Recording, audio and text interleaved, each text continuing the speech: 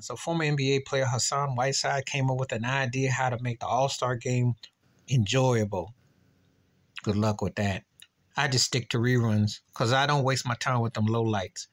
He said that the winner of the NBA All-Star game should get home court advantage in the finals. That's what Major League Baseball does. And my reaction was,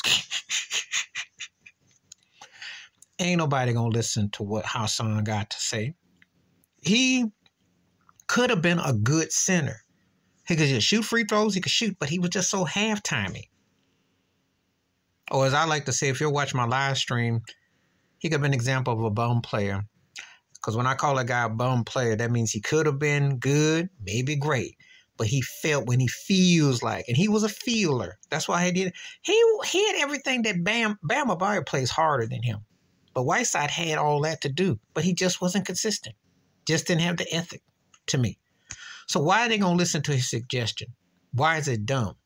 First of all, home court don't really have the same connotation it once did because teams today don't really go to the hole per se. I mean, obviously I watch these games and I can tell you when the Lakers are playing, when they're in LA, they definitely get home court cooking.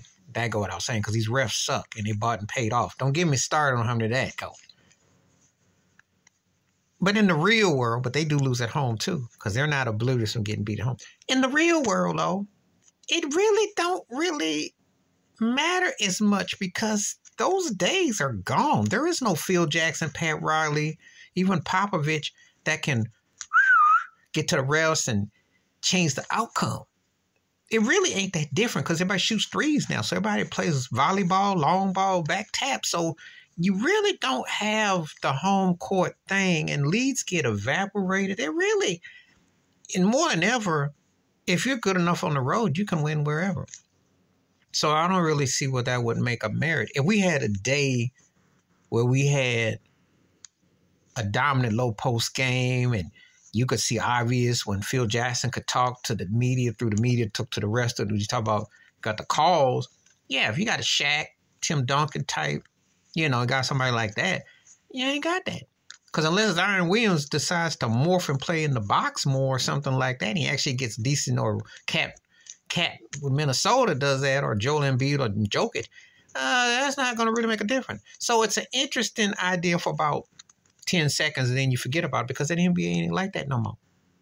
But anyway, I thought I'd address that one that Hassan Whiteside brought that up because I just don't really see it have any merit in this day and time. But there was a point of time when the All-Star game meant something and it meant something. That may have been an interesting idea. Please select subscribe, welcome thoughts, comments, and I do respond. Thank you. Wash your hands, keep your mind clear, watch out for another shit if you like. I'm out. Peace.